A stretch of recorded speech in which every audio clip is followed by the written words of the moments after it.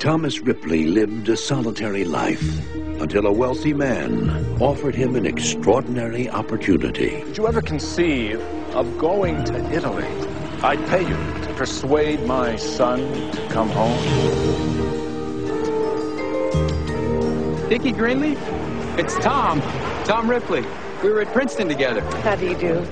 You're so white. Did you ever see a guy so white, Marge? You know, you should come and have lunch with us.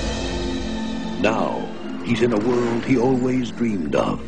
No, I like him. Marge, you like everybody. Marge, you like everybody. If you're not home by 7 o'clock, Tom and I are running off together. With people he always admired. Can't sail, can't swim. Did you ever know such low class? Oh, yes, poor Tom. Living the life Why is it that when men play, they always play at killing each other? he always wanted. You stay at Dickie's house, eat Dickie's food, and his father picks up the tab.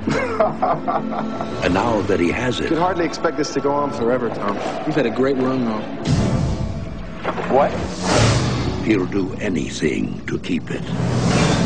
I've never been happier. I feel like I've been handed a new life. I'm Meredith, by the way. Dickie Greenleaf. Hello, Marge. Where's Dickie? The guy just disappeared off the face of the earth. He hasn't called. He's hardly written. You don't just dump people. Something's going on. Do you have something you'd like to say? I think I'm saying it. I bumped into Dickie last week. Dickie? This is a secret. It's a secret between us. I know it was you. I know it was you. Whenever Dickie does something, I feel guilty. I know about you. Well, you get the reward. I always thought it would be better to be a fake somebody than a real nobody. I don't believe a single word you've said. You're shivering, Marge. Can I hold you?